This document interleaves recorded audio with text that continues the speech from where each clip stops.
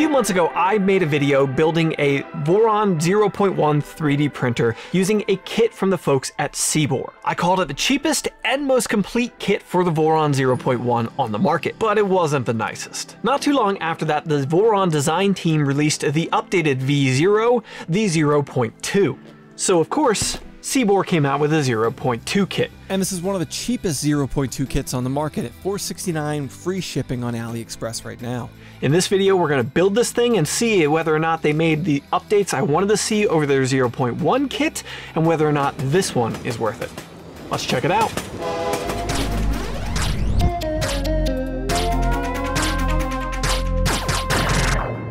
Let's get a quick disclosure out of the way. This kit in front of you was provided to me by the folks at SIBOOR. Now, they will have no input on this video. They are not going to see it before you folks see it. Everything I'm going to present to you are my own opinions from building this kit. They were really receptive to hearing what I was critiquing about the 0.1 and claimed they were making updates and improvements. I never got one of the updated kits, so I cannot confirm that ever happened, but I have the 0.2. So let's get this thing out of the box. Popping this thing open, I'm immediately greeted with exactly what I expected to see. The quality packaging that they used in the 0.1 kit carries on here with this nice foam, separated and organized really nicely, and it's looking good. Until we pull the printed parts out and take a closer look, I can already see a problem. At first glance, aesthetically, the printed parts here look pretty darn good to me, especially the red ones. It's a nice striking red, and I quite like it. But then I pulled out some of the black pieces and took a closer look. When printing parts for a Voron, you should be using ABS or ASA filament due to the chamber temperatures they're going to be seeing later, which can be challenging materials for folks who are not set up and prepared for them. These parts like to be printed hot and stay hot. They don't like to be rapidly cooled off, so you really have to balance things like your part cooling, the draft in the space they're being printed in, so enclosed printers are a good idea. Higher chamber temperatures inside of an enclosed printer are a good idea. If these things are not controlled, the parts have a tendency to want to curl as they rapidly cool off. That can cause them, as with this part, to curl right up off of the bed, and surfaces that should be flat are no longer flat. Or it can cause an arguably worse issue, such as this component, where actual layers will separate because the part's staying stuck to the bed, but the layers are curling away from each other with that rapid cooling. I can't speak to the conditions that SIBOOR is printing these parts in, but the QA on them was not good enough in my opinion. I think I can assemble a fully functional machine with the parts I do have here,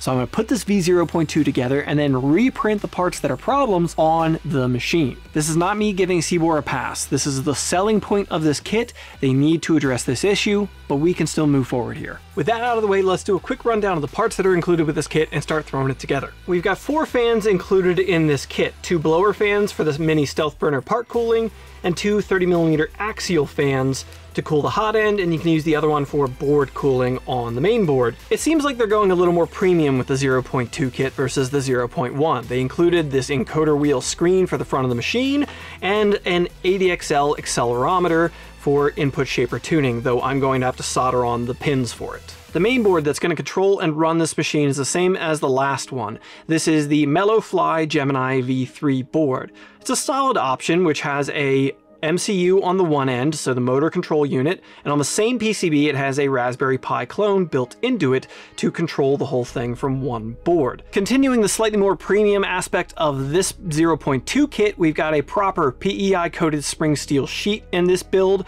and a much better bed than the last kit. This is a 6mm piece of plate aluminum. This is not cast aluminum, as is the Voron spec, but it's definitely an upgrade over the last kit, which had a much wimpier bed. And definitely a big deal because I made a big stink about it in the last video. This has a properly spec'd silicone 60-watt 24-volt bed heater included in the kit. The last one had a way oversized PCB bed heater.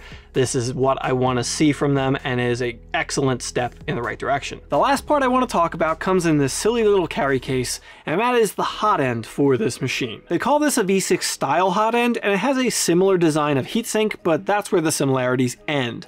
There is no groove mount on the top of it. It actually has a 4-bolt pattern similar to a Phaetus Dragon that actually bolts into place. On the bottom end of this thing, we've got an all-metal heat break and then a all-encompassing ceramic heater element. That heater block has a silicone sock, a inbuilt thermistor, and a metal strain relief built in. This ceramic heater doesn't look like any that I've seen previously. It's different than the Triangle Lab CHC, the Drop Effect XG, or the Fadist Rapido, but a similar concept to those. Included is an unknown material abrasion-resistant nozzle in the end of this thing, and 2 brass nozzles, all are 0.4mm diameter. I expect this thing to heat up rapidly due to that ceramic heater element, which is something I like about these designs, but I don't know if it's going to lead to increased flow rate over a standard heater block design, and it could be a limiting factor in this build, so we're going to have to test that. With the parts overview out of the way, I'm going to dive into building this machine. I'm only going to stop and call out if I run into issues.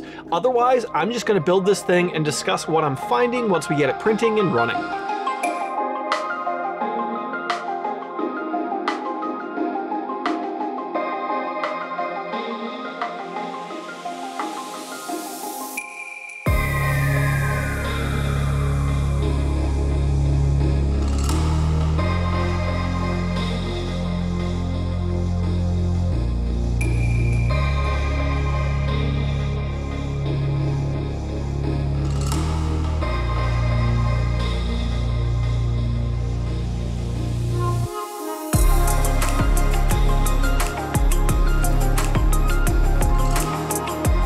So as you can see, I clearly have a functional Voron 0.2 here in front of me on the bench.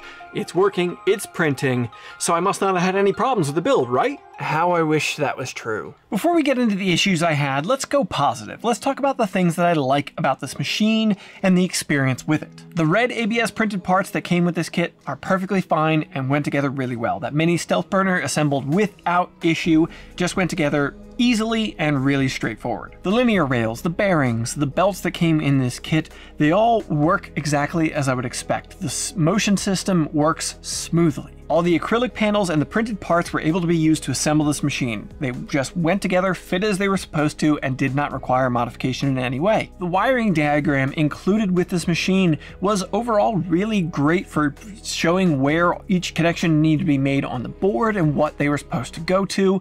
Really helpful in breaking down this specific application. Continuing with that board, Clipper came pre-installed and configured on this machine, ready to run out of the box, except for the Wi-Fi credentials for my studio network, of course. 30mm fans can often be pretty loud, but the ones included in this kit I think are a pretty reasonable sound level.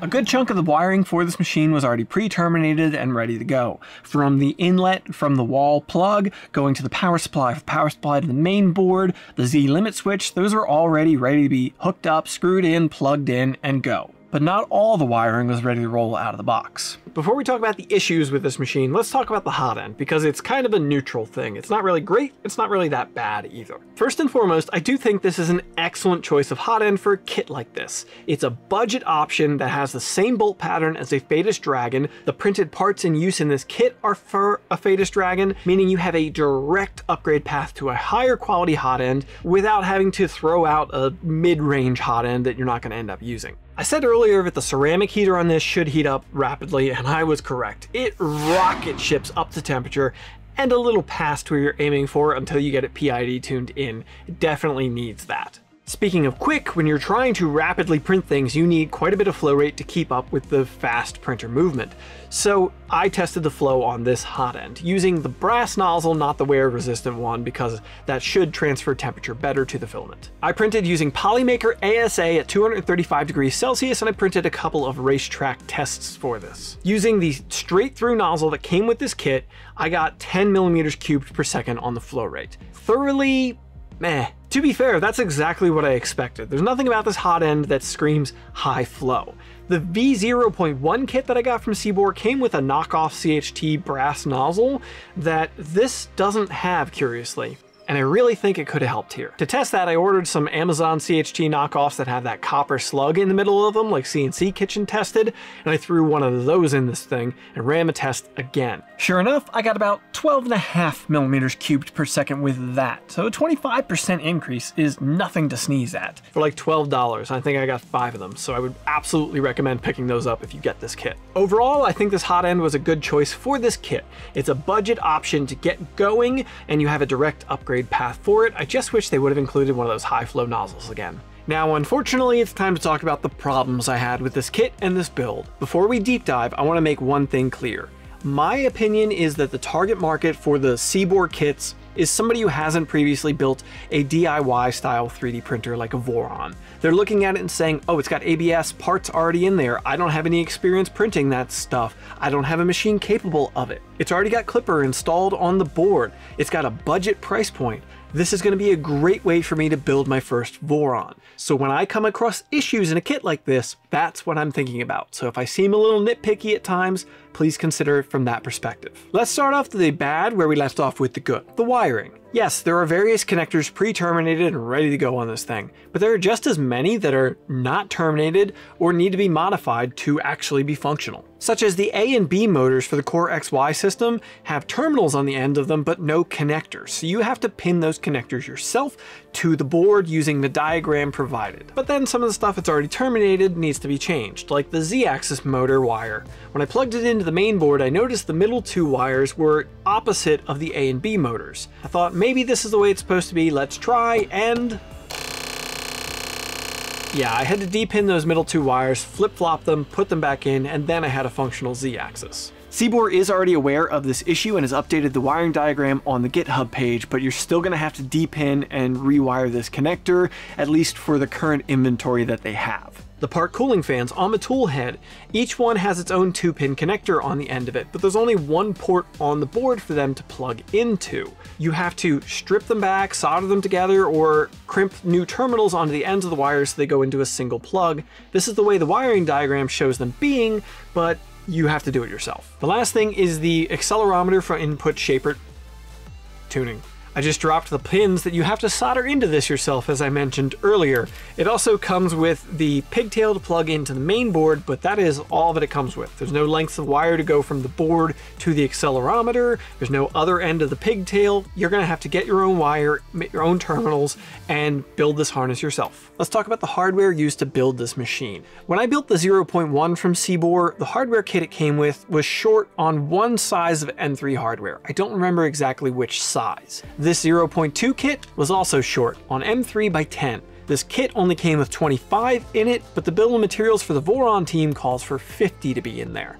You don't actually need 50, that's giving you wiggle room, some leftover, which I have leftover of every other size, but I had to pull about a dozen of them out of my personal inventory to finish this build. There were a couple of things missing here, and no, I don't mean firmware or hardware, I mean stuff that I expected to be in the box that just wasn't there, like instructions for this build. The wiring diagram is the only paper in the box, and it has a URL in the corner telling you to go to the Voron website to get the manual for this. That'll get you most of the way there, but there are specifics about this kit that aren't going to be in there, such as the drag chain for the bed on this thing covers one of the mounting screws for the main board on the back panel. The Voron team manual has you put the drag chain in 40 pages before the back panel, so by the time I went to install that, I couldn't put the screw in.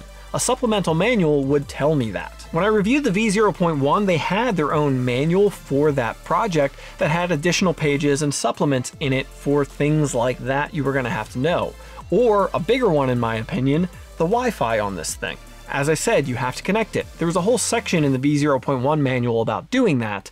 There's none of that provided with this kit, so I had to look it up online, knowing how to find that information so I could connect the Wi-Fi. Just a QR code on a postcard getting to that Voron manual at the very least would go a long way to helping here, or to the Wi-Fi instructions. I remember recommending that in my 0.1 review, but they clearly didn't take that advice. The last thing we need to discuss is probably the biggest thing that I already touched on a little bit, the printed parts in play here. The red parts are perfectly fine. They have good look to them, they are strong, they seem to be dimensionally accurate. I had no problems with them. The black ones that I showed you issues with before only got worse as I assembled this thing. I have built plenty of printers that use 3D printed parts. I wasn't over tightening things, but almost every black part, when I put a screw into it and started to tighten it down, I would hear creaking and cracking internally in the print. There are layer adhesion issues in these black parts. It seems to me that somebody either printed them too cool or had too much part cooling on them trying to get them to look better, but that cost them layer adhesion strength in the prints. Multiple parts that were not cracked when I started are cracked now. Like all 4 corners of the feet on this thing cracked while putting the screws into them. One of the odd idler brackets at the front of this thing, the upper door hinge. Now don't get me wrong, I have a complete 3D printer and everything I've printed on it so far has been ASA. It is fully capable of producing replacement parts for itself, which is what I set out to do. But a lot of them are going to be really annoying to replace, like the bed pieces, the idler at the front. You're going to have to largely disassemble this thing to replace those parts. Realistically, I'm almost certainly not going to end up doing that. I'm definitely not doing it in this video. With the good and the bad out of the way, it's time to draw a conclusion. There's a lot of value in this kit. It is a complete, mostly 0.2 kit for less than 500 bucks. With not a whole heck of a lot of tuning, I'm getting some good quality prints off of it that I would be happy with. I see a good fit for this being somebody like myself. Maybe you want another Voron, you've already built one, but you don't want to spend as much as you did on the last one. So you could pick up a budget kit like this. If you do run into print quality issues, you can reprint your own parts on your other machine and get back up and running in an afternoon. Maybe you have some spare parts to upgrade this a little bit, like a better Hotend or something. For a decent price, you could have another Voron to add to your stable. I unfortunately don't think it's the best kit for those folks that it's going to appeal to the most. Those first-time Voron builders I mentioned earlier. Spending a little more money on something like an LDO kit and using the printed forward program from the Voron team, which is going to get you printed parts for a reasonable price to build your machine, is just going to be a superior way to go and have less hassle, in my opinion. I'm sorry if my criticism comes off a little harsh, but this is my second go around with SIBOOR where there wasn't enough hardware to actually assemble the kit, where there wasn't a quick, easy way to get to the instructions included in the box. This kit's also a higher price point than the 0.1 kit that I previously reviewed, but that kit came with a soldering iron and a crimper to help with wiring and inserting heat press inserts. This more expensive kit didn't. I hate to say this, but I really question whether anybody actually assembled this kit before they put it on the market. They would have probably quickly realized there weren't enough screws or the Z-axis motor was wired incorrectly and it won't actually move. I acknowledge that this is a budget kit and some of my expectations are probably a little high for that price point, but I see these points where it looks like they were trying to achieve a quality level, but they only went halfway to actually doing it. Like including an accelerometer in this kit, but no way to actually connect it to the machine. Wiring that's halfway well terminated, but then there's not even connectors on the motors. I do not envy trying to hit a price point with a product like this. I understand that it is not an easy thing to do, but at a certain point when you start to cut corners to meet that price, there's probably better ways you could have done it, like just not including a $6, $7 accelerometer in the kit at all. I should note that I am not the only one who got one of these kits to review. I know Greg's Maker Corner got one, Modbot got one, so I'm gonna throw some links in the description to other videos about this kit so you can get a well-rounded view of it. Maybe they had entirely different perspectives than I do. I'm gonna throw links in the description to supplemental information that I think will help you to put this kit together if you do pick one up, and if you are interested after my review, there's an affiliate link in the description as well, so you could pick one of these up and help support future content on this channel. Alright folks, that's where we're going to wrap it up for this one. I hope you found this video interesting. If you did, maybe you'll find this workshop vlog where I worked on my Voron 2.4 interesting, or this video which YouTube thinks is the best match for you. And of course, get subscribed to ensure your 3D prints don't fail. It's not a guarantee, but it can't hurt. Thanks for coming around, folks.